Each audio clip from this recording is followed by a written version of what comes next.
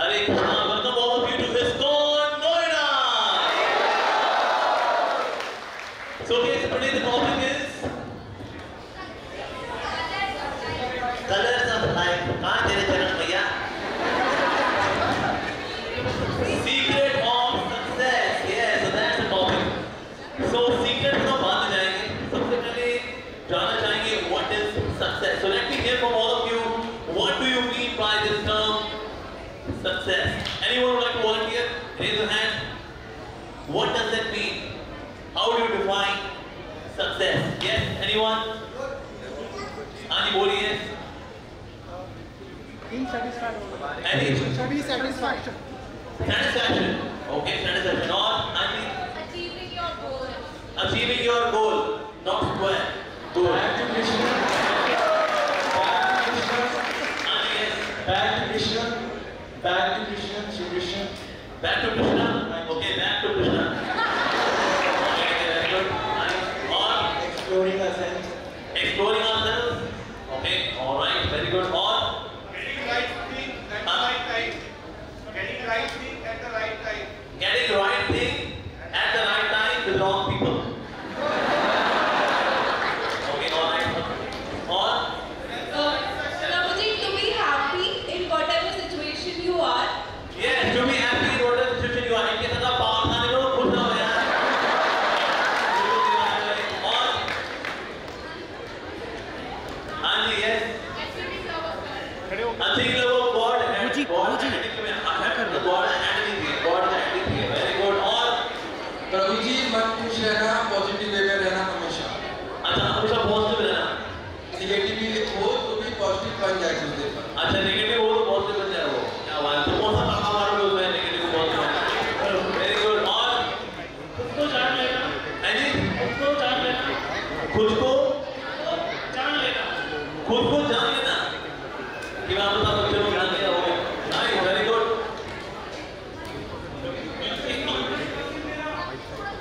किसी को कहते हैं 100% देना. Searching yourself. है जी Searching yourself. Searching yourself. killing yourself. Searching. अच्छा killing yourself. Okay, all right, very good. प्रभु जी हाँ प्रभु जी. People around you are happy for you. If people around you are happy, then that's success. If you are happy but others are not happy. Okay, yes, we should be happy and all. And प्रभु जी जब दुनिया हमसे वाह क्या बात है. Spiritual word, material word, extra word, extra word, very good. प्रभु जी Disney word. Prabhuji, जब दुनिया हमसे खुश हो आप भी सबसे खुश हो। Okay, very good. दुनिया आपसे खुश हो और आप भी सबसे खुश हो. क्या बात है. I believe success is when your parents are satisfied with you, whatever you are doing in life, is met at their expectations. Okay, parents satisfied but husband or wife may not be satisfied. Maybe sometimes. Bacha part is not satisfied.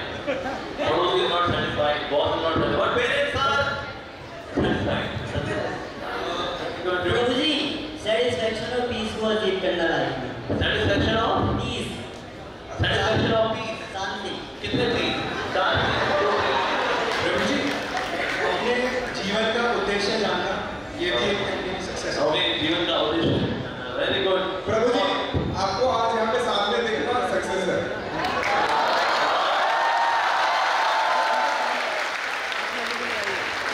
Thank you for very good. Okay, last one. Yes, Anji.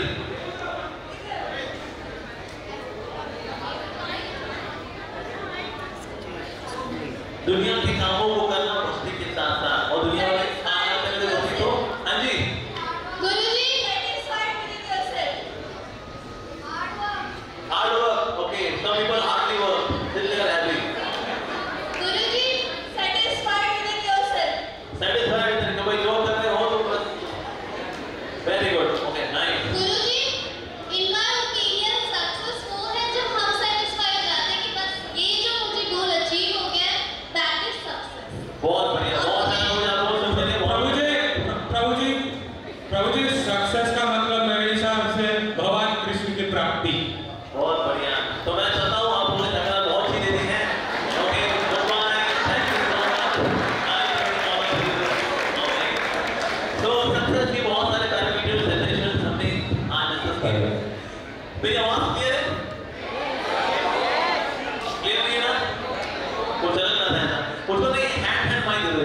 ये mic लगाना ठीक नहीं है।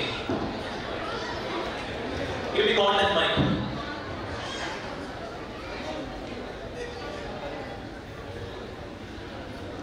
Okay, एक तो ये है और एक ये है। Okay, Radhe Shyam, Shyam, Radhe Shyam.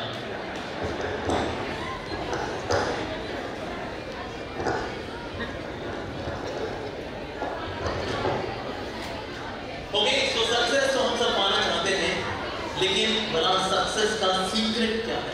So secret is in the form of acronym SECRET।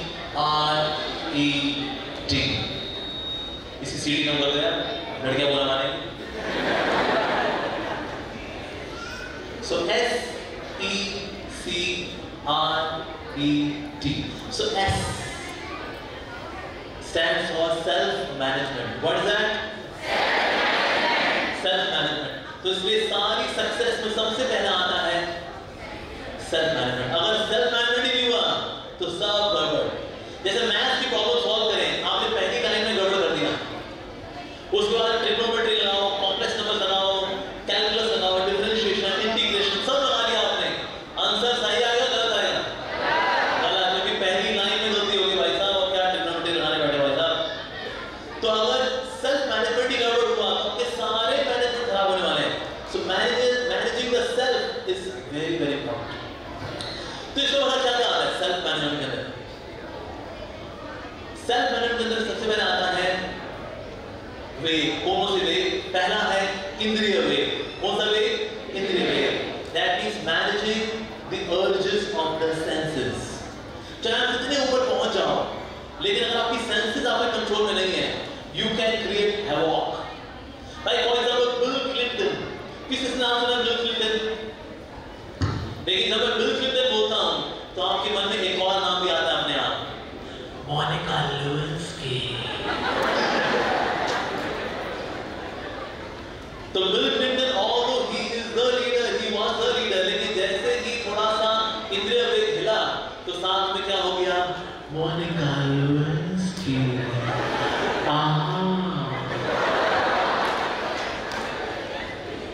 So इंद्रियों के वेग को संभालना is very important. Yes, to curb the senses. अब जितने साधु लोग निपटते हैं, किस कौन साधु जाता है अल्टीमेटली? जिसकी इंद्रियां उसके वश में नहीं है, वही साधु जी निपटते हैं।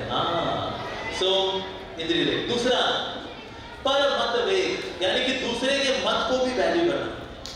कई बार जो लोग बहुत इंटेलिजेंट होते हैं, बड़े जीनियस होते हैं, टैलेंटेड होते हैं, ऐसे लोग ना औरों के मत को स्वीकार नहीं करते। तुम्हारे ऐसे चिलगोज़े हमें क्या बताएंगे? सब पता है हमको, लेकिन सर हमें भी तो सुनना। I know. So self management का एक और पार्ट है hearing the other person's opinion as well. लोग सुनते ही नहीं दूसरे को ना। मुझे मेरे पास एक बार हजूर भाई आए थे, झगड़ा झाड़ी करके दोनों के बाद नोचे हुए थे दोनों दूसरे के। तो आए थे मेरे पास, प्रभु जी तब आ गए उस औरत से, तब आ गए उस आदमी से। मैं कहा ओके ओके ओके माता जी आप बताइए आपको क्या क्या शिकायत है? तो जब ये बोल रही थी तो बता रहे झूठ बोल रही है। मैं बता रहा हूँ सर से लेकर पाँव तक झूठी औरत है ये। बोलने तो दो यार, बोलने तो दो। फिर उन्होंने जब बड़ी मुश्किल से भी बात बोली की, मैंने कहा चलो अब आप बताओ। हस्बैंड को बोला मैंने, हस्बैंड जब बोला था अरे प्रभु जी झूठ बोल रहा है ये कमीना आदमी है, क्यों सुन रहे हो आप ये? मैं कहा अरे माता जी बोलने तो दो, सुनना ही नहीं। सो पर मत दे, दूसरे की ओपिनियन को भी स्वीकार करना है। ठीक है जी। तीसरा है द्वंद्व वेग। द्वंद्व कहते हैं कभी खुशी कभी गम, तररम पम पम। सो खुशी को गम को, हमेशा खुशियां भी नहीं रहती हैं और हमेशा गम भी नहीं रहते, लेकिन दोनों स्थितियों में खुद को मैनेज करना दैट्स वेरी इंपॉर्टेंट। सक्सेस किसको मिलती है? सक्सेस उसी को मिलती है जो हर परिस्थिति में कंसिस्टेंट रहता है। तो कोई व्यक्ति बोलता है सर ये तुमने बड़ा अच्छा बोल दिया। हम जब खुश होते हैं तो शैंपेन मारते हैं, मैन बॉडी मैच, और दुख में आते तो दारू लेके बैठे होते हैं। तो तो चाहे सुख हो या दुख हो, दारू बनी रहे। ऐसा क्या? नहीं, ऐसा नहीं है। सो कभी खुशी, कभी गम, कभी लाभ, कभी हानि, कभी यश, कभी अपयश, कभी उतार, कभी चढ़ाव, कभी हिल्स, कभी वैलीज, कभी ट्रस्ट, कभी क्रेस्ट। ये डुअलिटी लाइफ में हमेशा रहेगी। लेकिन आप दोनों डुअलिटीज को अगर आप सह लेते हैं, किसी प्रकार की डुअलिटी को अगर आप सह लेते हैं, and still you go on, that's very important to be successful. आप देखो कुछ लोग ना दुख में आकर के भगवान से दूर चले जाते हैं। क्या दिया भगवान ने? दुख तो दिए, इतनी डोनेशन दे दी हमने, क्या मिला है, क्या मिला है? दुख में आकर के भगवान को छोड़ देते हैं। और कुछ लोग सुख में आकर के भगवान को छोड़ देते हैं। अरे गुड टाइम्स, राधा गोविंद आपने बड़ा अच्छा साथ दिया हमारा बुरे समय में, बाय बाय, और आपको कभी नहीं मिलेंगे। तो सुख और दुख वो व्यक्ति किसी में पागल हो सकता है। तो इससे डुअलिटी को सहना ये भी बहुत जरूरी है। चौथा है पर उत्कर्ष वेग, यानी कि सामने वाले को आगे बढ़ता देख करके खुश रहना।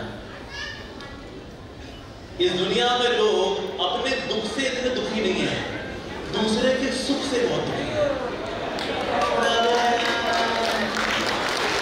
इसको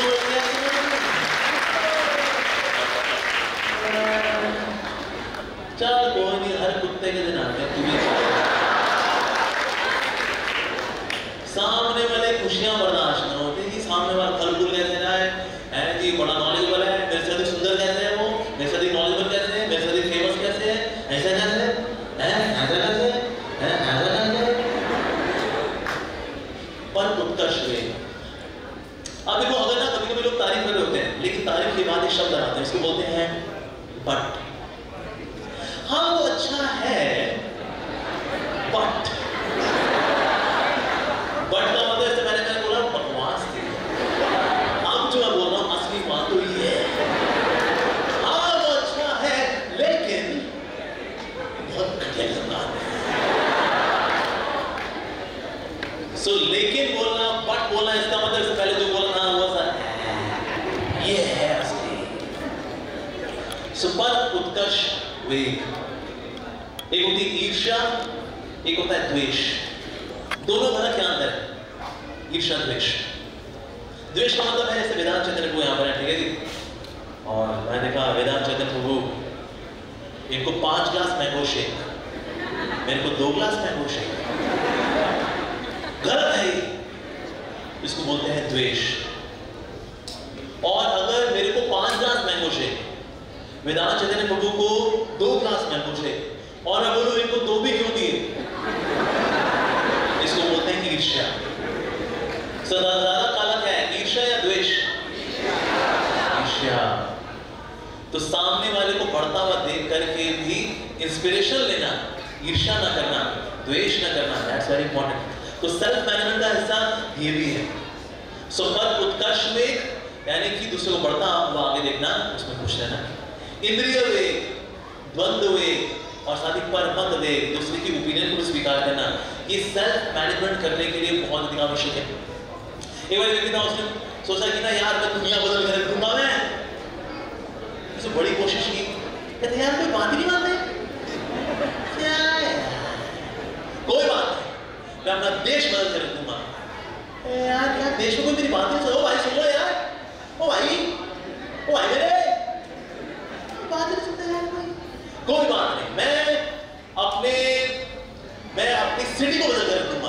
तो सिटी में भी उसकी सिटी बदल गई, मैं कोई तो बात सुनता उसकी, कोई बात नहीं। मैं अपनी कॉलोनी बदल कर दूंगा, कोई नहीं बात सुनता उसकी, कोई बात नहीं। मैं अपने घर को बदल कर दूंगा, घर में कोई बात सुनता उसकी, नहीं यार कोई बात नहीं सुन रहा यार, कोई बात नहीं, चलो मैं खुद को बदलता हूँ।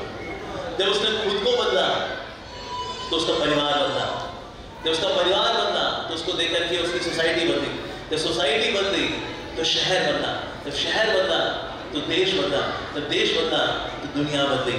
तो शुरुआत कहां से होती है? दुनिया से, खुद से।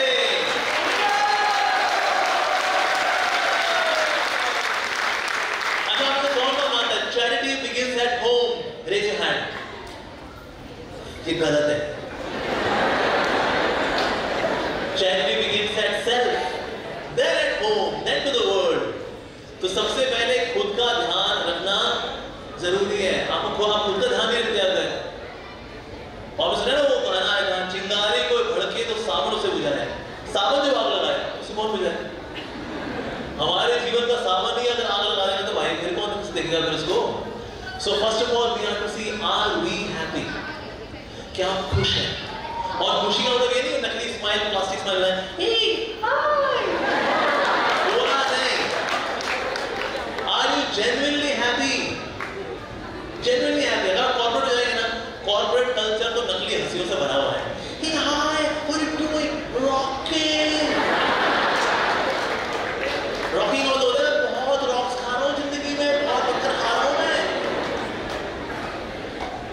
So are we really happy? Because when we are happy, we spread happiness, right? When we are sad, we spread sadness. So इसलिए managing the self. So S stands for self-management. ठीक है? अगला क्या आएगा फिर? E. E stands for efforts. Efforts management. हमको efforts भी करने चाहिए. There is no shortcut to success without any hard work. Hard work should be there. अगर हम हार्ड वर्क नहीं करेंगे तो we cannot get success. जैसे मैंने देखा आजकल ना कई बच्चे बोलते हैं आजकल बहुत अनएम्प्लॉयमेंट हो गई है यार, नौकरियां हैं ही नहीं ना मार्केट में। So मैंने अपनी सिस्टर से पूछा, my sister she is HR head in Pune. तो मैंने अपनी सिस्टर से पूछा, मैंने कहा बहन आजकल मार्केट में नौकरियां नहीं है क्या? बच्चे की यंगस्टर्स बड़े घबराए रहते हैं आजकल, इनसिक्योर रहते हैं। कहते भाई नौकरियां हैं, ये ढक्कन लोग पढ़ते ही नहीं है। ऐसे इंटरव्यू लो ना, अगर तुम्हें क्या आता है? C++, जावा और मर जावा।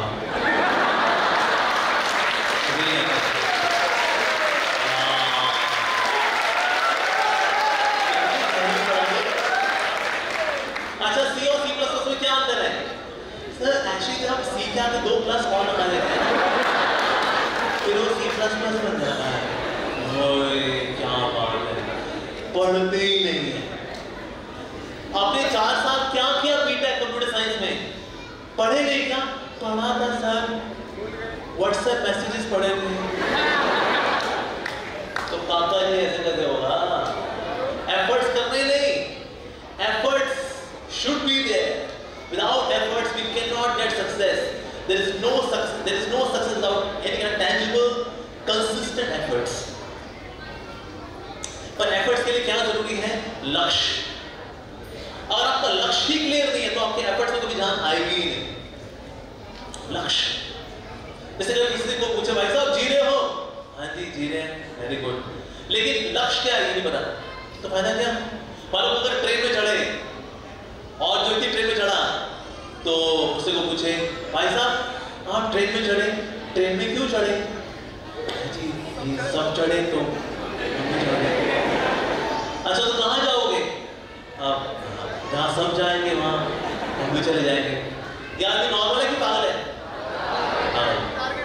आप ना नोएडा में कहीं पे घूम के आओ, नोएडा में दिल्ली में कहीं पे घूम के आओ, एक आम आदमी से पूछो भैया जी आप क्यों जी रहे हो? जी सब जी रहे हैं तो। अच्छा तो लाइफ में आपको करना क्या है? जो सब करेंगे वो हम भी कर लेंगे। तो ये आदमी नॉर्मल है कि पागल है? पागल। और दुनिया में 99.99% लोग पागल ही हैं। क्योंकि पागलों की खास बात पता क्या होती है? पागल खुद को पागल नहीं मानता। पागल क्यों पागल है? खाना पागल हम नहीं पागल। पर अगर आपको अपने जीवन का अल्टीमेट लक्ष्य ही नहीं पता ना तो आपके एफर्ट्स में कभी वो जान आएगी ही नहीं। मैं often we talk about laziness. Efforts का जो विलन है वो है लेजीनेस। पर लेजीनेस मतलब क्यों आती है? तो मेरा कुछ करने को होता नहीं, तो क्या करना क्या है? कहते पिताजी का बिजनेस है, कहीं ना कहीं कुछ ना कुछ तो कर ही लेंगे। So do you feel like doing hard work? No. So लक्ष्य का होना बहुत जरूरी है। Why I should get up early in the morning? Why I should study? Why पहले आता है, how बाद में आता है। पहले why। So इसलिए efforts करना, deliberate, conscious efforts, that's so much required. ऐसे एक समय अर्जुन ने ना भीम को देखा, भीम अकेले में थे और पूरा ग्रुप बंद रहा है। और अंधेरे से आवाज आ रही थी।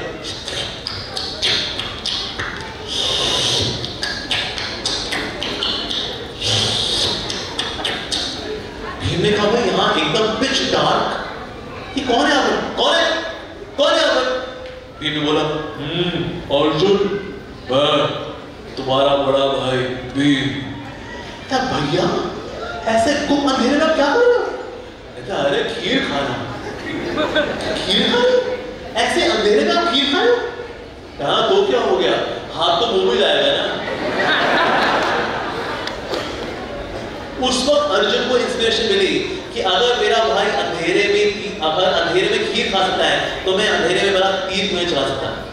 And then he started practising शब्द भेदी बाण अंधेरे में।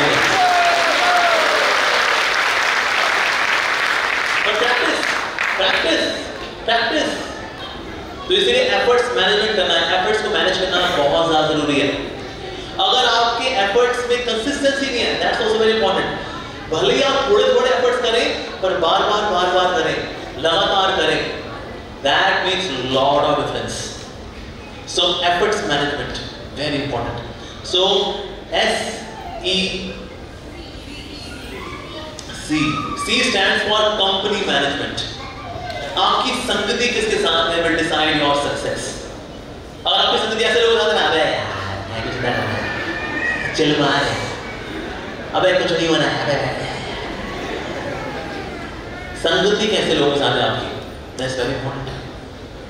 जैसे कि ना एक कुआं था, बहुत सारे मेंढक थे, तो ना मेंढक कई बार ऊपर जाने की कोशिश करते थे, लेकिन ना थोड़ा ऊपर जाते हैं नीचे गिर जाते, लेकिन एक मेंढक को क्रॉस करता रहा, फाइनली क्रॉस कर गया।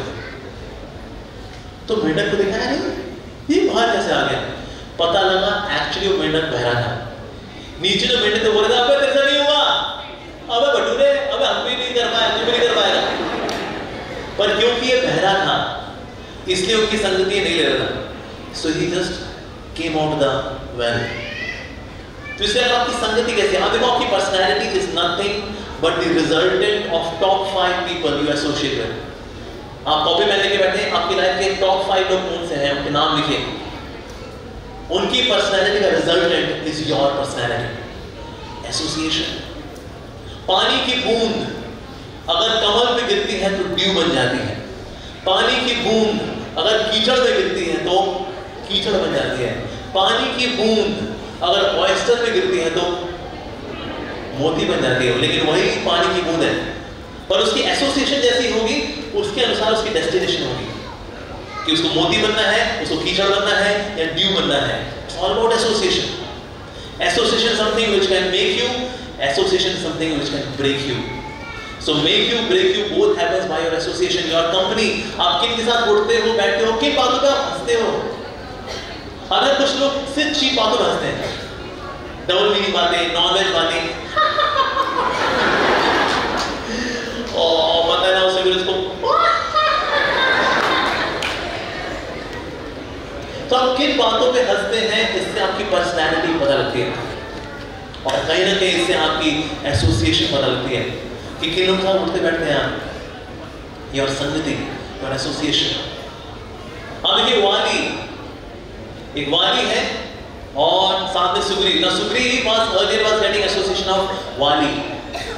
Later on he got association of Hanuman and Shri Ram. Changed association. Manthra, she gave her bad association to Kaikeyi. Actually Kaikeyi का प्यार राम जी से इतना ज्यादा था कि कौशल्या के बराबर था प्यार, कौशल्या से ज्यादा प्यार था Kaikeyi का। लेकिन प्यार राम किसने किया? गलत संगति ने खराब किया, बैड एसोसिएशन। तो संगति को लेकर we should be very very conscious. If you are not choosy about association, you become chooser. So either you can be choosy or you can be chooser. अच्छा, संगति का एक और चीज है। संगति होती है, एक होती कंपनी, इसका एसोसिएशन, दूसरा है प्रॉक्सिमिटी। दोनों सेम है, अलग अलग है, अलग अलग है। Sometimes we are in proximity but not really in association. I give you example. जैसे ना कुछ लोग किसी चीज से कनेक्ट नहीं कर पाते। जैसे ना बचपन में मैंने घर में रहा करता था, मैंने शादियों से कभी कनेक्ट नहीं कर पाया। मैं जाता नहीं, किसी शादी में जाता था तो मेरे माता पिता बोलते चला कर शादी में चलते सबसे मिलते हैं, चाचा चाची फूफा भाभी काका काकी सबसे मिलना होता है।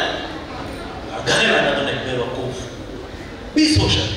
हाँ चलो चलते हैं। फिर मैं कपड़े कपड़े पहन उनके शादी पहुंच जाता था। हाँ जी फूफा जी आप जी दादा जी दादे थे, काका जी काके थे, ताऊ जी ताई, और घड़ी देखता रहता था। मैं शादी में हूँ कि नहीं हूँ? नहीं हूँ। मैं शादी की प्रॉक्सिमिटी में हूँ। I am in that proximity of that tent, ये वो टिक्की चाउमीन वो सब, but I am not really in marriage, right? सो कभी-कभी हम लोग प्रॉक्सिमिटी में होते हैं पर हम एसोसिएशन में नहीं होते। लाइक फॉर एग्जांपल कोई यहाँ बैठा हो तो अरे यार अमोघ लीला को तो भाई ये 7 बजे तक बोल रहे हैं यार, उसके बाद प्रसाद होगा।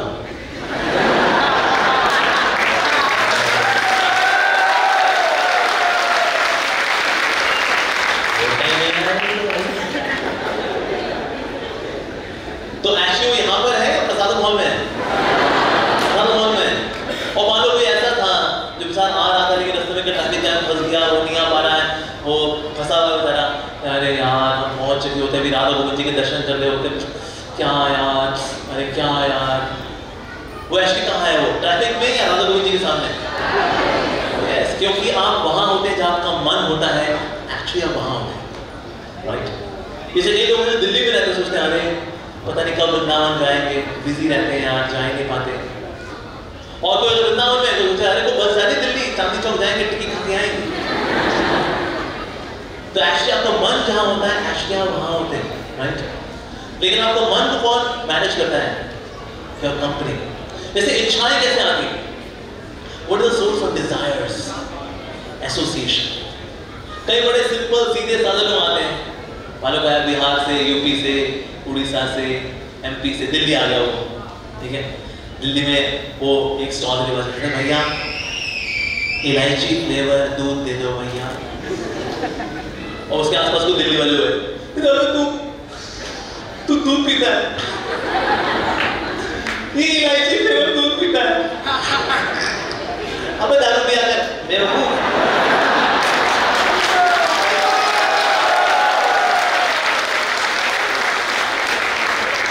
अब ये व्यक्ति जस्ट टू जस्टिफाई कि देखो नहीं मैं भी नॉर्मल हूँ यार, मैं नॉर्मल हूँ, तो दूध भी नहीं ऐसा नहीं है। कभी कभी मतलब हम भी मतलब दारू पी लेंगे यार, जब पी के दिखा पी लेंगे, पी लेंगे उसमें क्या, भले कड़वी लगे पीता है, लेकिन पीते पीते क्या होता है बाद में कहता है दारू नहीं है इस बार, ये इलायची का दूध पीने वाला दारू मांग रहा है। तो इसमें डिजायर किसने इंस्टॉल की? एसोसिएशन ने। यस, आप जो संगति होती है ना, आपके डिजायर्स तक हिला कर देते हैं, आपकी एम्बिशंस चेंज हो जाती हैं बिकॉज ऑफ एसोसिएशन, संगति। तो इसीलिए अपनी डिजायर्स मैनेज करने के लिए we should see right kind of association. आपकी आदतें तक चेंज होती हैं बाय एसोसिएशन, वेरी पावरफुल। हम लोग अभी यूथ कैंप करते हैं ना, वो बच्चे जो रात को 2 बजे तक नेटफ्लिक्स पे पिक्चर देख करके सोते हैं और सुबह 8 बजे उठते हैं, हमारे यूथ कैंप में आते हैं सुबह 4 बजे उठ जाते हैं और उससे ऊपर नहा लेते हैं।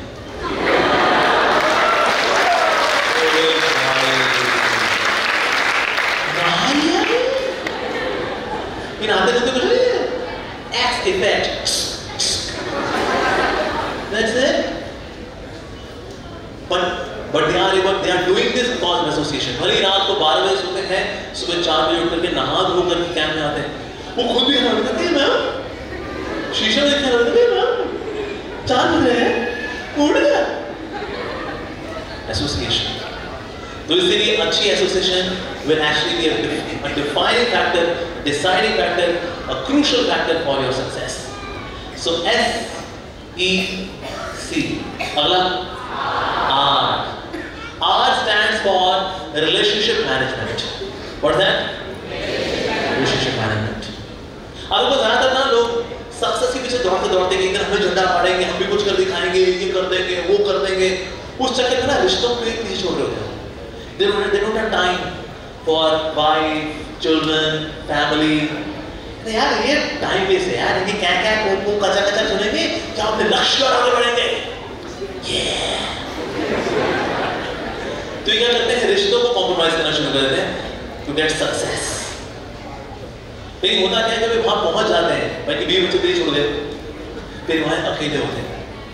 They are lonely, I am so lonely। तो लोनली आप इसको कैसे दूर करेंगे लोनलीनेस को?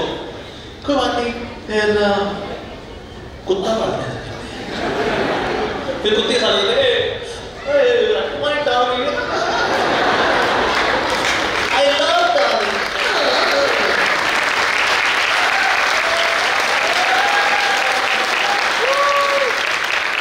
क्यों रिश्ते तो चाहिए, पर रिश्ते तो पीछे छोड़ा है।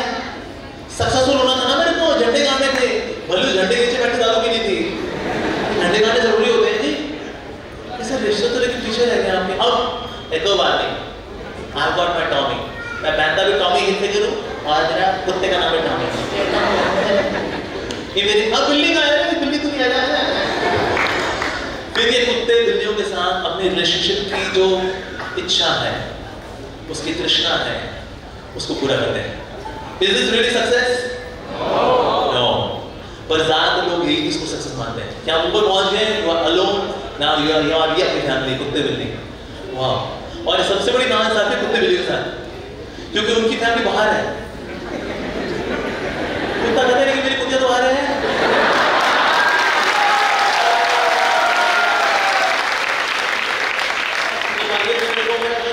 बिल्ली भी कहती है मेरा बिलाटा तो बाहर है।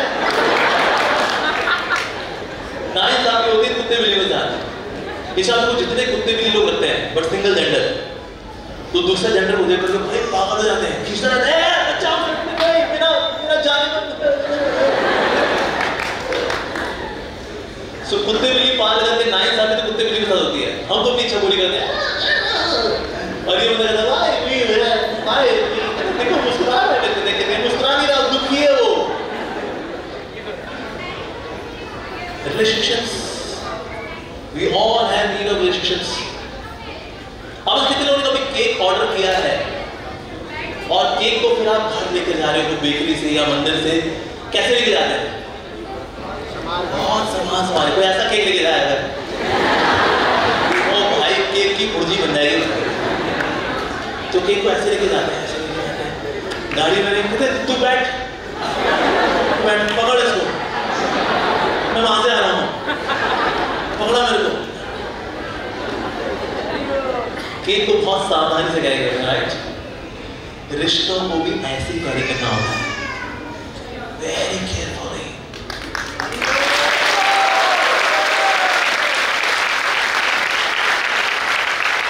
ओके, आपने किसने कभी अंगूर खरीदे मार्केट जाकर के? अंगूर वाले के पास दो तरह के अंगूर होते हैं, एक होते हैं जो गुच्छे में होते हैं और एक होते हैं जो बिखरे बिखरे होते हैं। कौन से अंगूर महंगे मिलते हैं? और बिखरे बिखरे वाले इस तरह से हम भी जब बिखरे बिखरे हैं हम सस्ते हैं, हम जब गुच्छे में हैं तो हमारी कीमत होती है।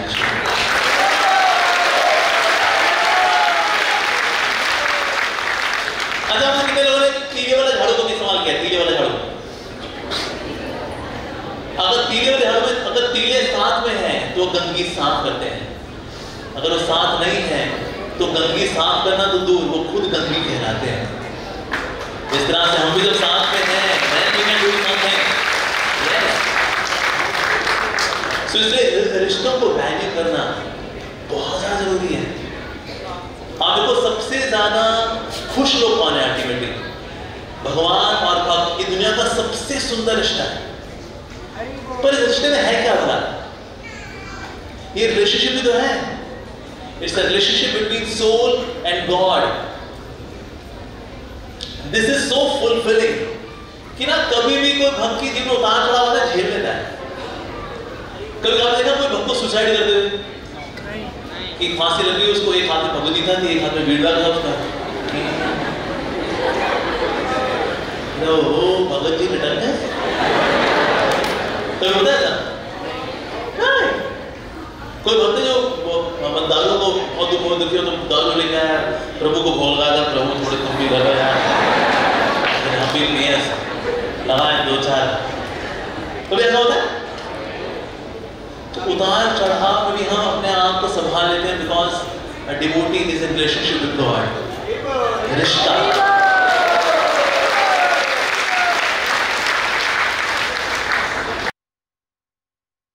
मेरा दिन बेकार रहता है और जब चैंटिंग होती है तो उसके बाद मतलब अंदर से बहुत ज़्यादा चैंटिंग क्या करो?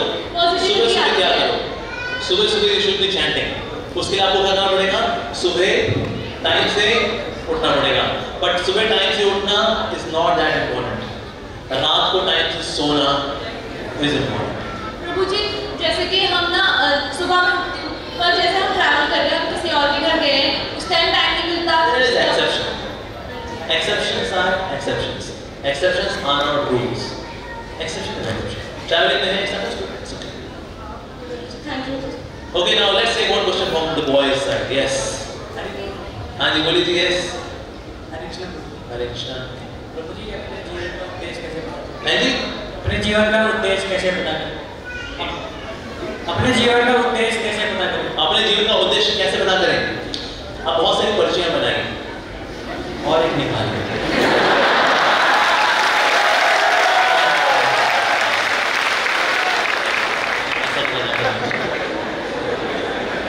ऐसा नहीं करना, बता दें। तो अपने जीवन का उद्देश्य कैसे पता करें? देखिए, एक तो माना होता है लोकल उद्देश्य। फॉर एग्जाम्पल, अभी आपको उद्देश्य हो सकता है कि तो यूपीएससी क्या करना है। अभी आपको उद्देश्य होता है कि नौकरी लगी तो छोकरी ढूंढनी है, वो आपका उद्देश्य हो सकता है। आपके नाम I should go for now purchasing a house, क्या आपका उद्देश्य हो सकता है। तो एक होता है आपकी बॉडी के लेवल पे उद्देश्य होता है, और एक आपका अल्टीमेट उद्देश्य यानी भगवान से प्यार बढ़ाना। तो एक आपके लोकल उद्देश्य, फैमिली वाला उद्देश्य, करियर वाला उद्देश्य और एक अल्टीमेट उद्देश्य। सो अल्टीमेट उद्देश्य के लिए हमेशा प्रयास कर लेना चाहिए, और जो आपके करियर वाले जो बाकी उद्देश्य है उनको भी पूरा करना चाहिए।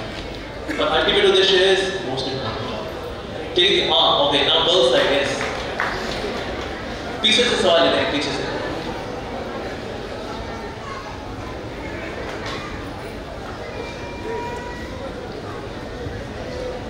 हरे कृष्णा प्रभु जी। हरे कृष्णा। आपने मेरा क्वेश्चन ये था आपसे, आपने बोला था स्पीच के बीच में कि एक्सप्रेस करना चाहिए। Yes.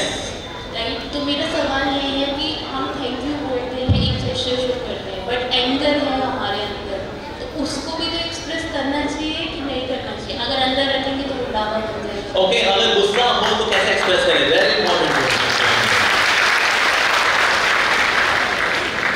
जब आप गुस्से में है ना, उस वक्त मुंह नहीं खोलना चाहिए, क्योंकि उस वक्त मुझसे सिर्फ बकवास का कुछ नहीं निकलता है। जब गुस्से में हो आप बोल दो, कहते हैं भाई मैं बहुत गुस्सा आया हुआ है, 5 मिनट बाद आके बात करते हैं। उसके बाद जब बोलोगे तो थोड़ा ठहराव के साथ धमकी वाला बोलो, अदरवाइज तेरे से चूड़े चमाट आलू बात। तो इसलिए जब गुस्से में है थम जाओ, ठीक है जी, एंड दैट्स इम्पोर्टेंट। फिर आप सेंसिबली बोलोगे कुछ। पर ऐसे हो सकता है कि सामने वाला गुस्से में है, उसका भाई उसका दिमाग फिरा हुआ, उसका अब क्या करें? तो सामने वाला जब गुस्से में हो, so there are 6 steps to manage the anger of the other person. Step 1, listen. उसकी बात को सुन लो. Step 2, listen. भैया उसकी बात को सुन लो. Step 3, listen. उसकी बात को सुन लो. Step 4, सब में listen. Step 4, empathize. यानी कहना भाई आप गुस्सा कर रहे हैं, हम भी आपकी जगह होते ना, हम भी ऐसे गुस्सा होते। Step 4, Step 5, उसकी पूरी स्टोरी में जो मिसिंग एपिसोड्स हैं वो देना। कि जी आपको गुस्सा हो रहे थे, ठीक है ना, कि हमारे यहाँ पे लिपस्टिक का निशान था, एक्चुअली वो मेरी मदर की लिपस्टिक का निशान। Missing episode. Now step 6, say sorry. जो भी है जी, हमारी वजह से आपका दिल दुखा है, हम आपसे माफी मांगते हैं, दिल से माफी मांगते हैं। तो अगर सामने वाला गुस्से में है, so 6 steps. Step 1, listen. Step 2, Step 3, Step 4, Step 5, missing episodes को पूरा करें। उनकी कहानी में जो गलत फहमियां हैं उनमें पूरा करें। स्टेप 6 इज गलती हुई नहीं, फिर भी जो भी है, लेकिन हमने आपको दिल दुखाया, तो आपसे माफी चाहते। इस तरह से सामने वाले को सब पूरा उसका सोडा बन जाएगा पानी। ठीक है जी, ओके ना, बॉयज की बारी। यस, हरे कृष्ण प्रभु जी। हाँ जी, हरे कृष्णा। प्रभु जी, मैं अपनी पढ़ाई 2020 में कंप्लीट कर चुका था। 20 में कर चुके थे? तो सर बहुत सी बात है। उसके बाद मैं ये सोचता था कि मैं तो मतलब एक पूछे हुआ आदमी हूँ, मैं बहुत कुछ कर सकता हूँ जिंदगी में, लेकिन हुआ कुछ नहीं।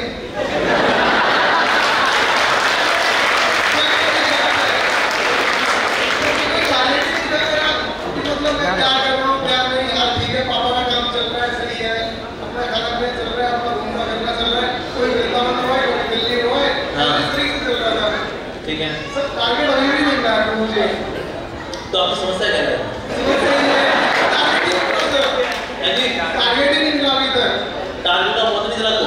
मैं अभी नहीं पता चला, सिर्फ एक मतलब कॉल सेंटर में जॉब पकड़ ली है, ऐसे ही चलो ठीक है। अभी कौन ही लगी? सर मैं परसों छोड़ दूंगा उसे।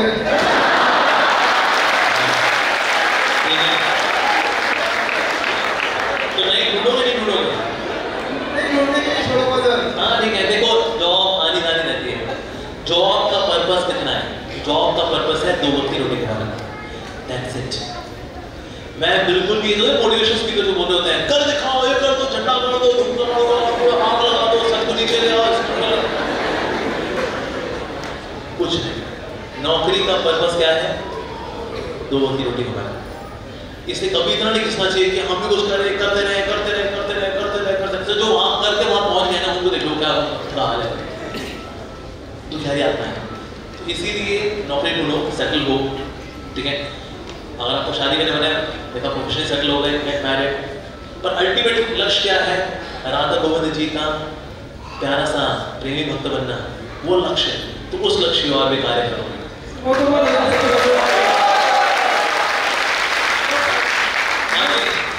एक बात हो कि मैं आता हूँ 2017 से फैन हूँ और बहुत तगड़ा फैन हूँ सर। और दूसरा ये इमोशंस को कैसे कंट्रोल में किया जाए? इमोशन से लेकर मतलब आईक्यू कौन मैनेज करता है? ईक्यू। और ईक्यू कौन मैनेज करता है? एसक्यू।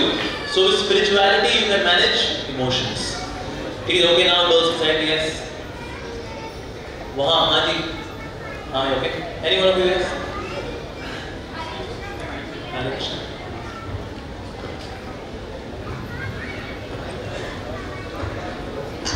हरे कृष्णा प्रभु जी, मेरा प्रश्न ये है कि आपने बताया था कि सीक्रेट ऑफ सक्सेस में एसोसिएशन का बहुत बड़ा इम्पैक्ट होता है, नेगेटिवली पॉजिटिवली। जब हमारे एसोसिएशंस कुछ नेगेटिव करते हैं तो हम खुद को डाउट करते हैं कि कहीं हमारे जो एक और पॉइंट है कि हम जैसा खुद सोचते हैं दुनिया को वैसा देखते हैं। तो ये डिफ्रेंसिएशन कैसे पता चले कि सच में कोई गलत मंशा रखता है या हमारे खुद की सोच है वो? ओके, गलत मंशा रखता है कि नहीं रखता? इस मामले में भगवान ने लड़कियों को स्पेशल शक्ति दी है।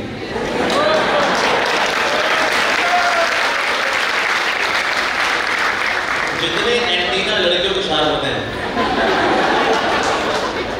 जिस लड़की का बेड़ा गर्क हुआ ना उसकी खुद की वजह से हुआ है, उसने अपने एंटीना का इस्तेमाल और किया था, उसने उसको डेटा को इग्नोर कर दिया। तो इसीलिए किसी की इंटेंशन भावना लड़कियां दे कैन डू। सामने वाला बात करता ना, उसकी नजर एक माइक्रो सेकंड के लिए भी हाँ होती ना, शी बिकम्स कॉन्शियस। कहते ये भाई साहब ये नहीं है। पर ऐसे भी सोचते हैं सामने वाला बहुत ही अच्छा एक्टर हो, राइट? कुछ लोग होते हैं बहुत बढ़िया अभिनेता होते हैं। बट मैं यहाँ पे फ्रेंड्स को लेके बात कर रही हूँ rather than कोई ऑपोजिट जेंडर। यस, इवन साथ वाला भी है ना, उसमें लड़कियां समझदार होती हैं, दे कैन कैच इट। अगर नहीं भी कैच कर पाओगे भाई, just by asking few questions you can no सामने वाला क्या है। लाइक फॉर एग्जांपल से लड़कियां पूछते हैं, in case you want to go for a friend who is very kind, ठीक है, उससे आगे ना ये बुराई कर दो, भिखारी लोग होते हैं, क्या है भिखारी लोग ना यार, इतने dirty Shaggy, I don't like them at all. इस पर लोग बोलते बिल्कुल सही बोल रही है यार, इतने गंदे होते हैं ये लोग, यानी इसमें काइंडनेस। और वो बोलते हैं यार ऐसे क्यों बोल रही है यार, उनका भी कितना बेकार जीवन है बेचारों का, 2 वक्त की रोटी के लिए क्या हाथ लगाने पड़ते हैं। That means she is very, तो we can create a scenario और उसमें उनका रिस्पॉन्स लेकर पता कर लेंगे उसका इनर कंटेंट क्या है. So by asking few questions, we can know that. Yeah. Thank you, Prabhuji. Okay. Hare Krishna, Prabhuji. Thank you for inspiring us with such a beautiful words. Prabhuji, I want to ask how to create a balance between the success in personal life and the spiritual life. Because sometimes the personal life tends to, pull us back towards the spirituality. And sometimes spiritual life make us go apart from our personal life. Yes, so how to create a balance between these? Balance. ये शब्द balance कहाँ से आया? अगर शब्द बोलो balance, क्या image आती है आपके सामने? जो somebody who is walking on a rope, अब देखा? ऐसे करते हैं तो कभी डंडा यहाँ करते हैं, कभी ऐसे, कभी ऐसे, कभी ऐसे, कभी ऐसे करते करते आप आगे आ रहे हैं, ऐसे होता है। पर डंडे को अगर आप सिर्फ ऐसे लेके चलोगे तो फिर यहाँ गिर जाओगे, और अगर यहाँ रखोगे तो फिर यहाँ गिर जाओगे। पर डंडे को ना ऐसे ऐसे करके चलना पड़ता है। So managing yourself or your family and spirituality, कभी इसको priority देनी है, कभी इसको priority देनी है। Like for example, you have come here, ठीक है जी, घर जाकर के आपको priority to cook for the family, right? अगर आपको मालूम यहाँ आना था आरती में, आपके husband की, आपके किसी family की उसकी तबीयत खराब है, so you take care of the family, उनको दवाई खिलाई, दवाई खा के वो सो गए, अब मंदिर आ गए, दर्शन किए, वापस पहुँच गए, तो कभी डंडा यहाँ, कभी डंडा यहाँ, ऐसे करते लाइफ बीत जाती है। तो हम सोचे सिर्फ एक को देंगे प्रायोरिटी, दूसरी को नहीं देंगे, तो भी अच्छा नहीं है। Right, taking care of the body, शरीर का ध्यान रखना भी जरूरी है। अगर आप शरीर का ध्यान नहीं रखते तो आप ना मंदिर में आ पाओगे, ना घर वालों की कोई हेल्प कर पाओगे, ना अपने करियर पर फोकस कर पाओगे, ना घर के कोई काम कर पाओगे, because you have bad health. तो अपनी हेल्थ का ध्यान रखना, उसके लिए मानो आप हर रोज 15-20 मिनट आप योगा करते हो, some exercise, you have healthy food. So managing your health, managing your family, managing spiritual life, सब कुछ है then accordingly you have to give time. बच्चों की एग्जाम है, give time to your बच्चा, एग्जाम पूरे हो गए, again you are back in temple. This way you have to manage. Thank you. Okay, this side, boys side, yes. Hi Mike, किसी बस? हरे कृष्णा प्रभु। हरे Krishna. Sir, ये जो हमारा प्रोग्राम था, इसका मोटो था सीक्रेट ऑफ सक्सेस। तो सीक्रेट तो सर समझ में आया हमें, लेकिन जो सक्सेस का आपने आधी स्टार्टिंग की थी, अलग अलग मीनिंग्स आई थी, बट एक जो क्लियर मीनिंग थी वो क्लियर नहीं हुई अभी तक कि सक्सेस क्या है रियल। जो एक मीनिंग हमें एक लाइन में सक्सेस को कैसे डिफाइन करेंगे? ओके, तो एक लाइन में सक्सेस कैसे डिफाइन करें? In case you are happy and people around you are happy, because of you, you are successful.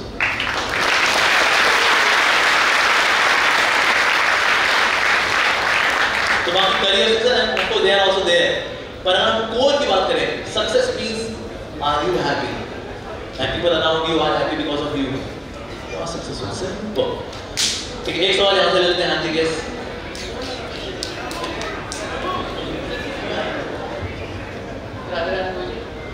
कोई सवाल नहीं, छोटा सा इंसिडेंट हुआ था, उसको कंफर्म करना है। अभी कुछ टाइम पहले की बात है, इसी मंदिर में 15-20 दिन पहले बात है, शायद लोगों को पता हो, एक शायद कोई चोर पकड़ा गया था, ठीक है, उसको बहुत मारा था यहाँ के जो महान लोग हैं उन्होंने। तो मैं जनरली इनको में जॉब करता हूँ, तो मैं जब बहुत दुखी होता हूँ यहाँ पे आके 1-2 घंटे बैठता हूँ शांति के लिए, कि मेरे को अच्छा लगता है इसलिए। तो जब वो इंसिडेंट देखा तो मेरे को बाद में बहुत अंदर से बुरा लगा। मेरे को समझ ये नहीं आया कि जब ये लोग नहीं रहते हैं तो इनका मन इतना शांत है, तो हमारा शांत कैसे हो सकता है? तो वो थोड़ा सा ओके, तो वही हमने देखा, चोर आया, चोर को जो है यहाँ पर भक्तों ने पीट दिया, ठीक है। फिर उसका बोलो आओ, ये सब अशांत है। आपने अंग्रेजी में एक टर्म सुनोगे, लॉजिकल फैलेसी ऑफ जनरलाइजेशन। किसने सुना है इसको? Logical fallacy of generalisation. जैसे आप नोएडा में आए, किसने आपकी जेब काट ली? नोएडा जेब कतरों का शहर है, सही है ना? सही है? नहीं, हाँ, नोएडा में कुछ जेब कतरे भी होंगे, लेकिन सब लोग जेब कतरे नहीं। उसी तरह से हमारा कोई चोर आया, कोई आपका नया भक्त था, अभी पूरा भक्त नहीं बना, आधा पौना बना और उसने जो है अल्लाह तेरी पे, अरे भाई ये तो सारा अशांत लोगों का मंदिर है। पर सब लोग अशांत नहीं है, कुछ हैं जो 10% भक्त हैं, कुछ हैं अभी 20% भक्त हैं, कुछ हैं 50% भक्त हैं, कुछ हैं 70% भक्त हैं, कुछ एक दो जो है 100% भक्त भी होंगे। तो हर रेंज के डिवोटी सब जगह होते हैं। जैसे हमारे एक बार एक अमेरिका में एक डिवोटी था, प्रभुपाद जी का शिष्य था। तो क्या हुआ, रेड लाइट हुई तो उसकी बाइक जो थी वो येलो लाइन होती ना, उसके पहले बाइक में खड़ा हो रहा था, वो आगे क्रॉस कर रही थी, थोड़ी सी पुलिस खड़ा है, hey, how dare you cross the line? Hey, how dare you? ये भी उतर गया बाइक से, कहता है how dare you talk like this to me? ये भी ऐसे बात कर रहा था, पुलिस वाला भी so पुलिस वाला बोला you are wearing this, dhoti kurta पहना था डिवोटी ने, hey, you are wearing this kind of clothes and you are shouting on me, showing fingers to me like this.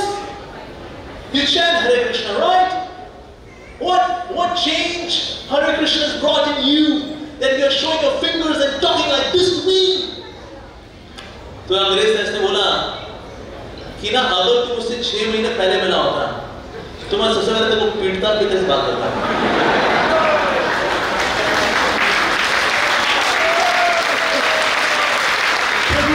लेकिन अभी मैं इतने पे आ गया हूँ कि उंगली दिखा दिखा के बात करता हूँ, 6 महीने बाद ये भी नहीं करूँगा।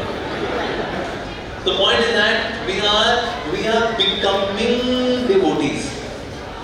अभी हम डिवोटी बन रहे हैं, तो उनमें जो बन रहे पे है अभी हुआ नहीं उसका, बन रहे अभी है होगा उसका, तो रहे के चोर मिल गया उसको धुन गया उसको लेकिन जब उसका है हो जाएगा फिर ये धुनेगा नहीं, ठीक है। तो जो चोर को नहीं पीट रहे थे और खैर थे छोड़ दो उसको, अरे यार ऐसे डिवोटी भी कुछ होंगे ना, पर उनके नजर हमारी नहीं जाती, जो लगे होते ना वहां पर पीटर पार्कर की तरह, तो हमारी नजर से भूल भी जाती है। तो इसलिए जो आपके वरिष्ठ डिवोटीज हैं हमारे यहाँ पर ये वेदांत चिंतन मैंने सीनियर डिवोटीज हैं, अब उनसे मिले, हम दर्शन करें, और जो छोटे मोटे डिवोटीज हैं उनसे कोई गलती हो भी जाती है, it's okay, but they are becoming devotees, so that's very good that they are becoming devotees. Okay, now let's take question from girls side. Yes, time my time, who has a mic? हाँ, उसे कुछ yes. So, Hare Krishna Prabhuji. Hare Krishna. Prabhuji, my question is how to continue your spiritual journey to the bhakti path if your partner is not so into spiritual things and he's... If you're my partner? Yeah. You mean husband, it's not... Yeah. No. And he's somewhere like near to the atheist and he thinks that I'm just wasting my time and not... I should more focus on my career and job rather than... devoting so much time to जी बिल्कुल। देखिए कभी भी ऐसा होता है कि husband जो है वो डिवोटी नहीं है, पत्नी को ताने मारता है, ए क्या मीरा भाई की औलाद है, मंदिर जाए तो घंटा पीटने घर द्वार मारे तेरा बाप। सो कभी पति लोग ऐसे होते हैं, खराब होते हैं, बड़े एथिस्ट है, नास्तिक है, वो ताने मारता है, वो बोलता है करियर में फोकस कर, हाँ नहीं था। So how to make husband into devotee? इस मामले में एडवांटेजियस पोजीशन है, कंडीशन है ऑफ द लेडीज। आप उस व्यक्ति को प्रसाद खिलाते रहिए ठाकुर जी का, उसके अंदर का सॉफ्टवेयर धीरे धीरे चेंज हो जाएगा।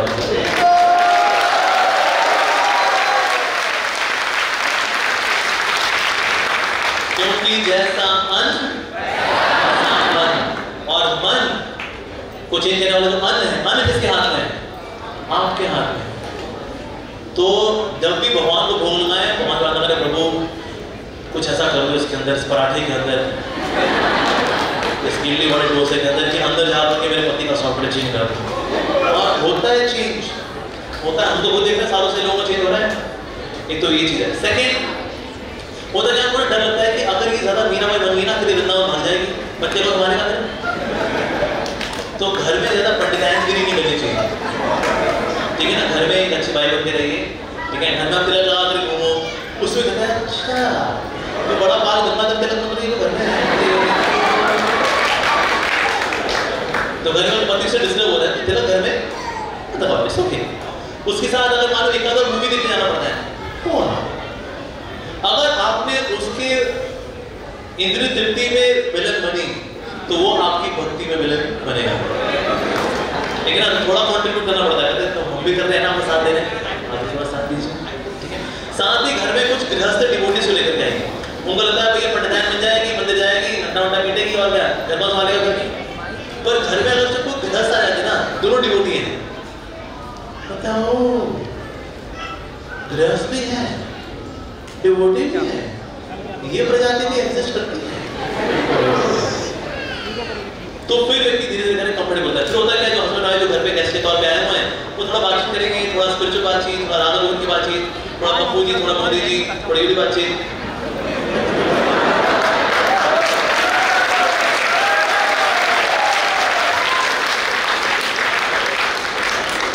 ओके, माइक की बात है प्लीज। तो ये तो ठीक है, लेकिन माइक की बात है माइक जवान। Okay, alright. हरे कृष्णा प्रभु जी। हरे कृष्णा प्रभु जी, मेरा क्वेश्चन ये है कि जैसे हम चैंटिंग करते हैं तो हमें लगता है कि कृष्णा सुन रहे हैं, पर कभी कभी डाउट होता है कि सुन भी रहे हैं नहीं, तो डाउट को कैसे खत्म करें? भाई आपकी चैंटिंग भगवान सुन रहे हैं कि नहीं सुन रहे? चैंटिंग करने के बाद do you feel like more chanting? नहीं। तो यानी उन्होंने आपकी चैंटिंग में इतना आनंद नहीं लिया, सुनी नहीं, उन्होंने कहा अरे बहुत, तो क्या हमें होता है रगड़मा चैंटिंग, हरे हरे भगवान चैंटिंग को सुनते हैं, लेकिन पर चैंटिंग करने वाला का मन करे एक माना चलो और कर लेते हैं, तो यानी आपकी चैंटिंग ऐसी थी, अच्छी चैंटिंग थी, because good chanting produces more chanting. सो इसीलिए we should see my chanting. पर चैंटिंग आपकी चाहे अच्छी हो या बुरी हो, लेकिन चैंटिंग भगवान आपकी सुनते हैं। आप खुद की चैंटिंग भले ना सुने, लेकिन भगवान आपकी चैंटिंग सुनते हैं, चाहे अच्छी हो या बुरी हो। इससे भगवान आपको सर्टिफाई भी करते हैं। चैंटिंग में 10 में से 5 मार्क्स, 10 में से 3 मार्क्स, 10 में से 8.5 marks. He also gives you within your heart as Paramatma. पता नहीं चलता, but Krishna listens to your chanting. ठीक है जी? हरे कृष्णा। ओके, आगे पूछिए जी। Yes, Hare Krishna. Hare Krishna. Prabhu ji, how to control negativity? How to control negativity? Negativity कैसे control करें negativity? देखिए नेगेटिविटी बड़ा कहां से आती है? What is negativity?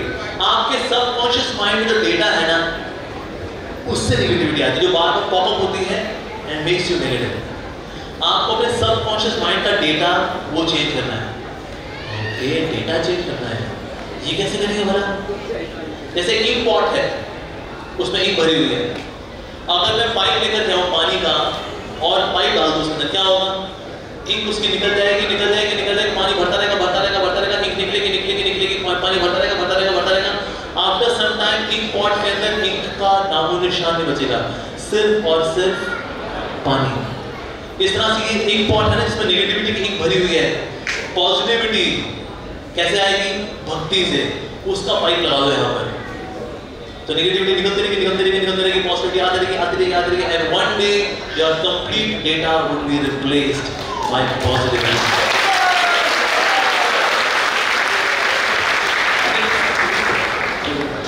ओके, अब कोई गर्ल्स साइड में? यस, सबसे पहले जाओ इसके पास।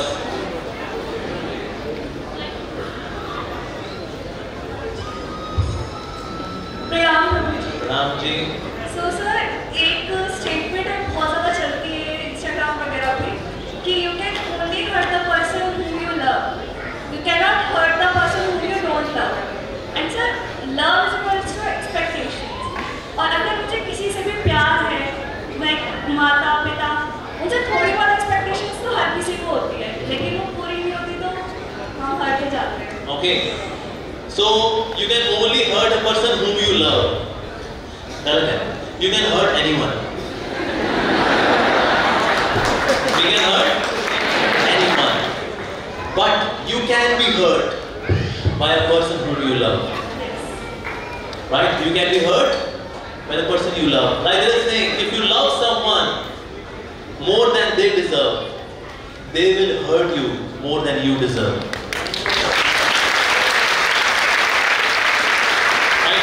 इसलिए अब देखो, प्यार अल्टीमेटली करना है तो किससे करना है, किसको दिल में जगह देनी है, किसको नहीं देनी है।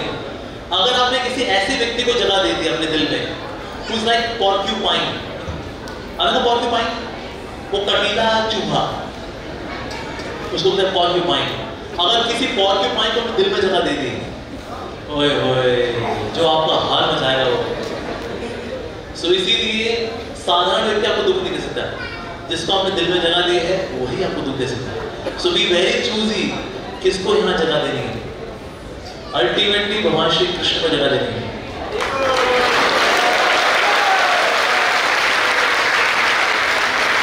बाकी लोग आगे जाते रहेंगे, लेकिन एक व्यक्ति हमेशा बना रहना चाहिए, दैट्स राधा गोविंद।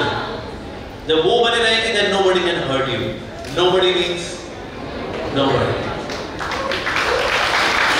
एक छोटा सा क्वेश्चन और था मेरा साथ में कि कभी-कभी कुछ रिश्ते ऐसे होते हैं जिनको हम नहीं अपने दिल से हटा सकते, वो हमेशा दिल में ही रहते हैं। लाइक उनसे तो एक्सपेक्टेशन रहेगी ना हमेशा। देखो, एक्सपेक्टेशन का मतलब है फ्रस्ट्रेशंस के लिए तैयार रहो, ठीक है जी। In case you want to have expectations, be realistic in your expectations. ठीक है, जैसे मेरे माता पिता जानते हैं, मैं एक भुलक्कड़ व्यक्ति हूँ, मैं भूल जाता हूँ, मेरे को अपना बर्थडे भी भूल जाता हूँ।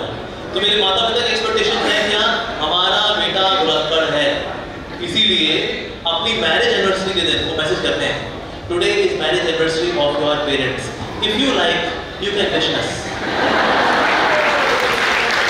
अब बोले हैं कि बेटा हमारा, जिसको हमारी एनिवर्सरी आती है, क्या प्यार है जी, कोई प्यार नहीं है इसमें ना, उनका बी रियलिस्टिक, वो भुलक्कड़ भाई भूल जाता है वो मैसेज। फिर मैं अपना केक पेस्ट्री ये वो लेकर घर पहुंचूंगा समोसे वाले लेकर।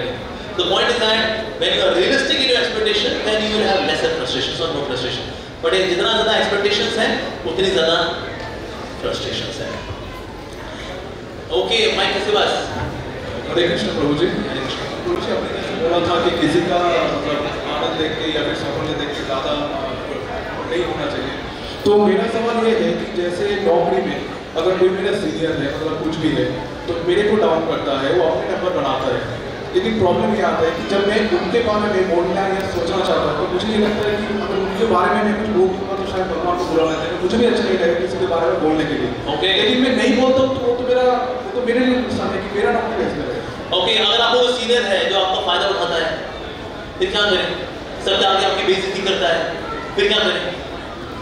या फिर वो काम आपसे कराता है, श्रेय खुद ले लेता है, हम क्या करें? ठीक ना, हम नौकरी को करते हैं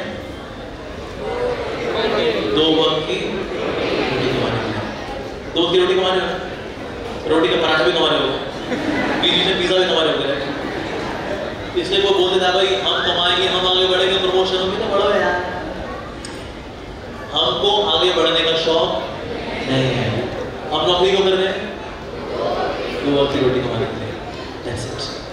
हम तो जॉब में आकर मैं भी कुछ दिखाऊँ, मैं भी कुछ हूँ, मैं भी कुछ दिखाऊंगा, और उसने फिर आपके साथ कहते अरे ये तो चली होता है, उसमें आपका बीपी शुगर ऊपर नीचे हो जाएगा। बट भाई जिसको आगे बढ़ना है बढ़ो, इसकी प्रमोशन हो रही है बढ़ो, ये बहुत अच्छी बात है। कहते तो प्रमोशन की इच्छा नहीं है सर, हम नौकरी कर रहे हैं किसके लिए? रोटी चल रही है सर, पराठे भी चल रहे हैं, पिज्जा पार्टी भी चल रही है सर, पीने गोलगप्पे भी हो जाते हैं। That's it. तो जिसको फायदा उठाना है उठाए, आगे बढ़ना है बढ़े, क्योंकि हम नौकरी कर रहे हैं किसके लिए? 2 की रोटी कमा रहे हो, पराठे भी कमा रहे हैं, पिज्जा भी कमा रहे हैं, नूडल्स भी कमा रहे हैं बीच में। बाकी अगर आपको लगता है कोई व्यक्ति आपको एक्सप्लॉइट कर रहा है, यू कैन क्लियरली से सर आज मैं नहीं कर पाऊंगा, वैसे मैं कर लेता। Sometimes you can say no, it's okay. लोग इससे बुरा नहीं मानते कि आप ना कहते हैं, लोग इससे बुरा मानते हैं कि आप ना कैसे कहते हैं। राइट? और आप बोले तो बस नहीं बताओ आपको, नहीं बताओ आपको, क्या समझते हैं मेरे को ऐसे? क्या मशीन हो क्या? ये भी ना था, लेकिन बहुत दर्द भरा ना था। लेकिन अगर आपने ना बोला तो मेरी इच्छा तो बहुत थी सर काम करने की, नहीं सर आज जाना बहुत जरूरी है, because I want to work था, otherwise I love to do whatever you से सर। ये भी ना है।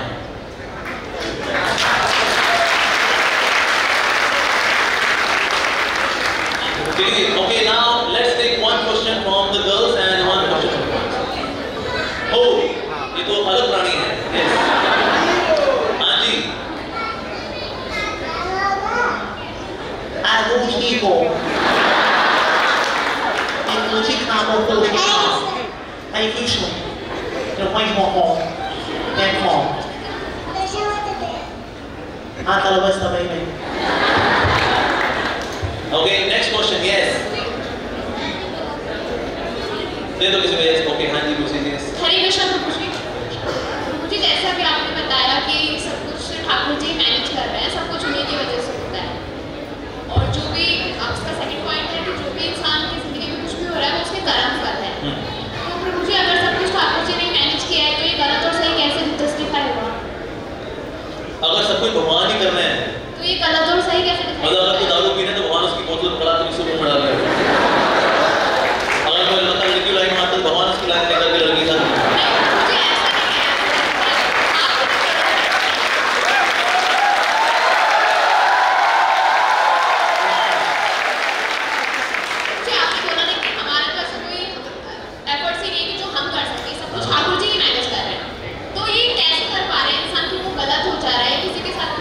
देखिए हर चीज भगवान के कंट्रोल में है, लेकिन उसके बावजूद भी भगवान ने हम सबको फ्री विल दी है। जैसे फॉर एग्जांपल अभी अरविंद केजरीवाल दिल्ली मैच कर रहे हैं, Narendra Modi is matching entire India.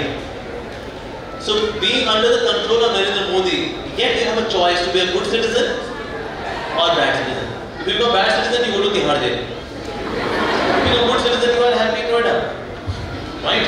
But once you do something, उसके बाद फिर कंट्रोल आपके हाथ में नहीं है। तो एक चॉइसेस भगवान ने हमको दी है, फिर चॉइसेस कॉन्सिक्वेंस भी हमारे हाथ में नहीं है, लेकिन चॉइस हमारे हाथ में। तो बोले जो हो रहा है ये सब भगवान ही कर रहे हैं, तो जो गलत हो रहा है वो हमारी मिसयूज ऑफ चॉइस है, तो इसका परिणाम फिर हमको बहुत रहेंगे। यस, वो हमारा नहीं कहता। प्रभु जी चॉइस कैसे करना है फिर? चॉइस कैसे करना चाहिए कि हम सही रास्ते पे जाएं?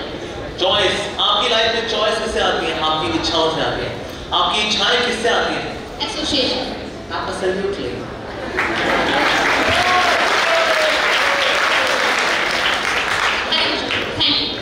Okay, हाँ जी। हरे कृष्णा प्रभु जी। हरे कृष्णा, मैंने पूछे जी यस। प्रभु जी एक्चुअली मैं लिख के लाया क्योंकि लास्ट टाइम में बहुत घबरा गया था, तो मेरा सर प्रभु जी एक क्वेश्चन था कि जैसे आपने बताया कि हमारे जीवन के दो उद्देश्य होते हैं, एक तो स्पिरिचुअल गोल जो कि है अल्टीमेट गोल, और दूसरा मटीरियल गोल, क्योंकि हम मटीरियल वर्ल्ड में आए हैं। हाँ जी, तो जैसे आपने बताया कि जैसे मैं अभी भगवत गीता भी पढ़ रहा हूँ, तो उसमें लिखा है कि अगर हम भगवान के लिए जो भी कार्य करते हैं, भगवान की मतलब जो भी मतलब हम भगवान विष्णु के लिए कार्य करते हैं, उन्हीं को सबको समर्पण करते हैं, तो वो कार्य अपने आप ही एक यज्ञ बन जाता है और उसका हमें कोई पाप या पुण्य कोई भी फर्क नहीं लगता।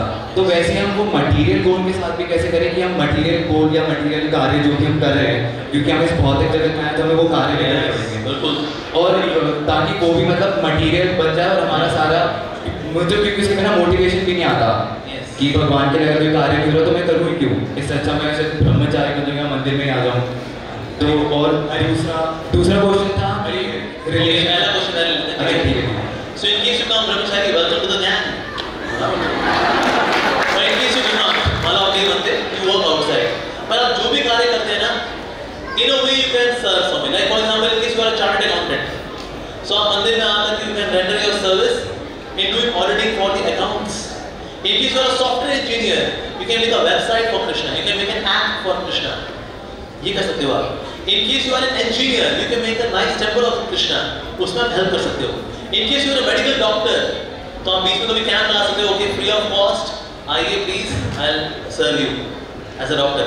तो हमारे जो भी आपकी knowledge है, whether being a doctor, engineer, architect, CA, whatever you are, you can use it in Krishna service. In case you are an IAS officer, आप help कर सकते हैं approving, okay, जी जन्माष्टमी के लिए park allocated to Iskcon Noida for having huge celebration of Janmashtami, approved. IAS officer. Last question, जैसा आपने बताया कि सीक्रेट ऑफ सक्सेस में आपने सीक्रेट में एक रिलेशनशिप भी बताया था, तो जैसे रिलेशनशिप हम किस इंटेंशन से निभाए, क्योंकि हम जो भी जैसे अपने शास्त्र वगैरह पढ़ते हैं और जैसे अजाम में भी हमने कहानी सुनी थी, तो उसके जो रिलेशंस थे, और क्योंकि अगर हम वर्ण आश्रम का पालन करेंगे, अगर ब्रह्मचारी नहीं बनते तो हम गृहस्थ आश्रम में भी जाना पड़ेगा, वहाँ पे हमारे अटैचमेंट्स ही होते हैं, तो हम उन अटैचमेंट से अटैच ना होकर फिर भी वो सारे आश्रम अच्छे से निभाएं और मतलब भगवान की सेवा में और भक्ति में कैसे लगे रहे। Attachments make you weak. Detachment makes you strong. Attachments make you weak. Detachment makes you strong. But detachment comes from attachment.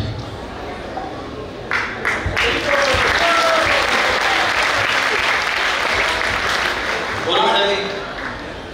Krishna प्रभु जी। हरे कृष्णा। मेरा ये सवाल था कि अगर अपना जैसे सारे हाथों में से फ्यूचर बताते हैं, जो जैसे वो बताते हैं फ्यूचर, वो सच बताते हैं, झूठ बताते हैं, कैसे? कौन बताते हैं बेटा? कोई भी जो भी पंडित जैसे हाथ से उसे फ्यूचर बताते हैं, कैसे अपना फ्यूचर कैसे? हाँ जी। तो अपना फ्यूचर कैसे पता करें? अपना फ्यूचर कैसे पता करें?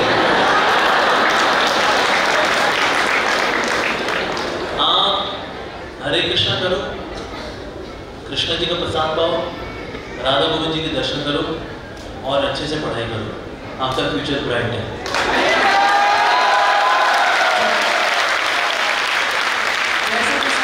क्वेश्चन मेरा था। ओके, कहाँ से आए आवाज? प्रभु जी। ओके, वाह बढ़िया, सब बोल। हाँ जी प्रभु जी, जैसे कि आपने बताया सीक्रेट ऑफ सक्सेस, तो अब जैसे कि आपने बताया तो इसमें बोलना भाई। सर जैसे कि आपने बताया तो सारे यहाँ मोटिवेट हो गए होंगे, जितने भी हैं सारे अभी सेल्फ मोटिवेटेड होंगे इसी ऑडिटोरियम तक, बट जब तक ये बाहर जाएंगे तब तक ये सारी चीजें भूल चुके होंगे। हम इसे अपनी डेली लाइफ में कैसे अप्लाई करें? बहुत अच्छी बात है, इसको वाला डेली लाइफ में करना है। किसी और सबसे ध्यान बढ़ लिया, बाहर जाएंगे, मंचूरियन खाएंगे। आज क्या बना प्रसाद है? आज गुलाब जामुन खाएंगे और क्या रायता है और पनीर की सब्जी खाएंगे और फिर भूल जाएंगे। तो मतलब कैसे इसको हम याद रखें, डेली लाइफ में कैसे अप्लाई करें इसको? कैसे करें? बहुत अच्छी बात है, कैसे करेंगे बता इसको। जैसे जो लोग दारू पीते हैं वो दारू पीते रहते हैं, क्यों? क्योंकि वो संगति में दारू पीते हैं। खूब जमेगा ना, जब मिल बैठेंगे तो यार आप मैं और मैं पाई करूँ। तो दारू पीना कंसिस्टेंटली बड़ी किडनी फटती है, उसमें डायलिसिस बंदा आता है, पर फिर भी वो क्यों कर पाता है ये? बिकॉज ऑफ संगति। उसी तरह से कोई भी इंस्पिरेशन, स्पिरिचुअल इंस्पिरेशन, आगे बढ़ने की इंस्पिरेशन के लिए क्या चाहिए हमें? रेगुलर संगति। इसके लिए आप इस्कॉन नोएडा में आते रहिए, भक्तों से मिलते रहिए, सवाल जवाब करते रहिए, सीखते रहिए, आगे बढ़ते रहिए।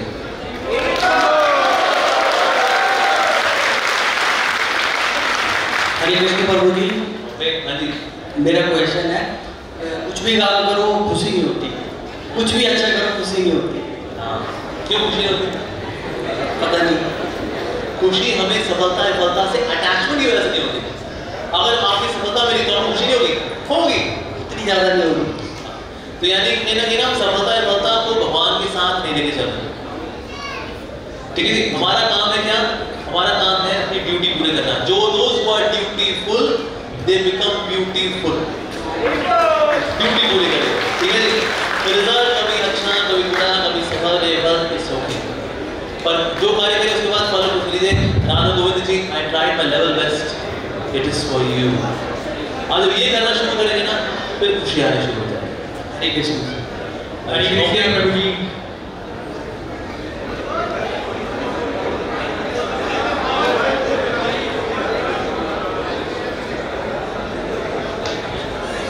हरे कृष्ण प्रभु जी, लास्ट क्वेश्चन।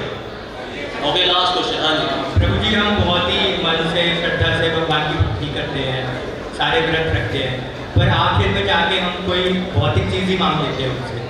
हम कोई मटेरियल चीज़ मांग लेंगे कि हमारे परिवार को ऐसे रखिए या फिर ये मिले, बट क्या ऐसी प्रार्थना भगवान स्वीकार करते हैं? और क्या हमको ऐसी प्रार्थना करते हैं? बिल्कुल स्वीकार करते हैं।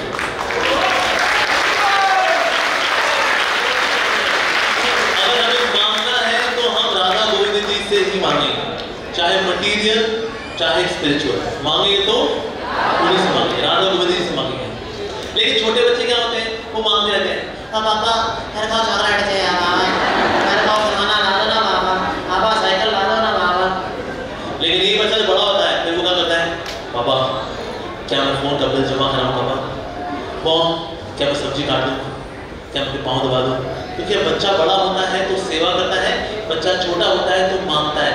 ये किससे मांगता है? माता पिता से मांगता है। हमारे माता पिता कौन? यस, फैमिली का मतलब क्या है? FAMILY, father and mother, I love you. कौन है माता पिता? राधा गोविंद। तो जो मांगेंगे तो किससे मांगेंगे हम?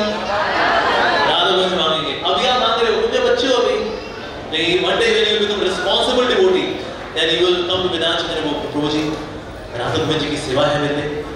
आपको चाहिए नहीं प्रभु जी, हम बच्चे इतना मांगते थे, हम बड़े हो गए, हम पहले नहीं बड़े थे, अभी हम बड़े हो गए, हम सेवा करेंगे। सो लेकिन मांगेंगे तो किससे मांगेंगे? फिर वो कितना देंगे? उतना देंगे जिसमें हमारी भलाई है। उसमें रिकॉग्नाइज करेंगे हम आपने, ठीक क्या होता है? जितना आपके लिए अच्छा है भगवान आपको उतना देंगे, एंड दैट्स परफेक्टली फाइन। ठीक है जी? प्रभु जी, मेरा एक क्वेश्चन है। जैसे अभी आपने कहा था इसमें कि टाइम मैनेजमेंट, तो कई बार ऐसा होता है कि हम जैसे हमारी हैबिट है कि हम हर रोज 50 या 80 मिनट्स यूट्यूब या गेम्स में बिताते हैं, 1 या 2 आवर्स गेम्स में लगा देते हैं। तो मुझे को उसकी एडिक्टिविटी को कम कैसे करें? Very simple. अगर आप किसी गेमिंग से बहुत अटैच हैं, अपनी माता पिता को बोलें आधे घंटे बाद मेरे से फोन ले लेना, अगर मैं ना दूं तो चपैट की बरसात लगा।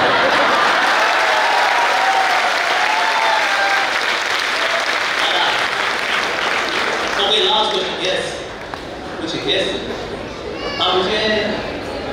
आ गया माइक दो। आज पूछिए।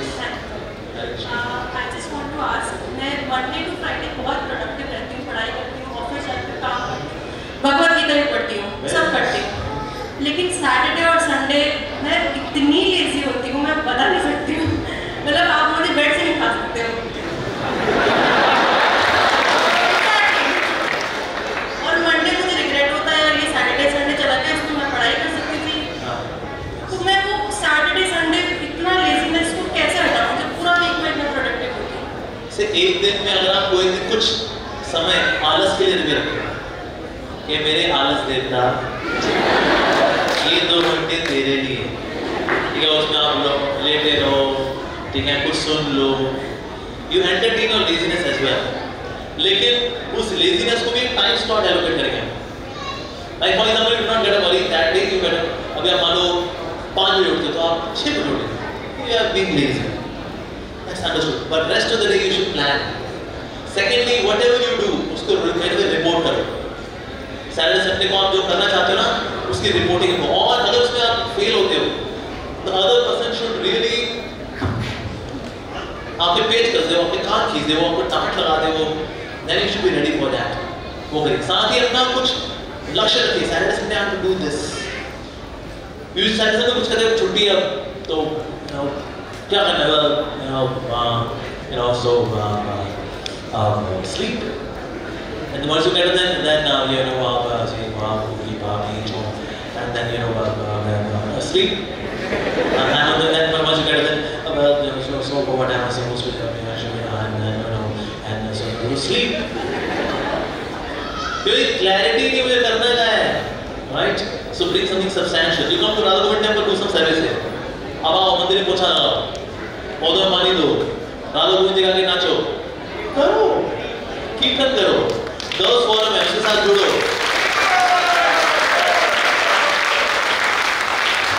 Okay, now time is up, right? Time काफी हो गया, वे में विराम देंगे हम। So one good news for all of you, 2 good news वैसे। आप कौन चाहता है कि आप भगवान से प्रार्थना करें, भगवान आपके ऊपर कृपा बरसाते रहे? तो कृपा बरसाने के लिए आपको हम लेके जाएंगे बरसाने। ठीक है, तो उसकी डिटेल आप ले सकते हैं, how to go to Barsana, like that. लेकिन उसके पहले साथ ही this course discover your self course, तो उसके लिए आप रजिस्टर करिए। It's an amazing course. मैंने खुद ने ये course 11 11 times I've attended as a student. I have attended this course. During my early days, I used to do that because it's a faith booster course. So, is there a video? Are you having some video? Discover something. You have a video? No. No. Okay. So please do register for this course. Discover yourself. It's a fabulous course. It's a faith booster course.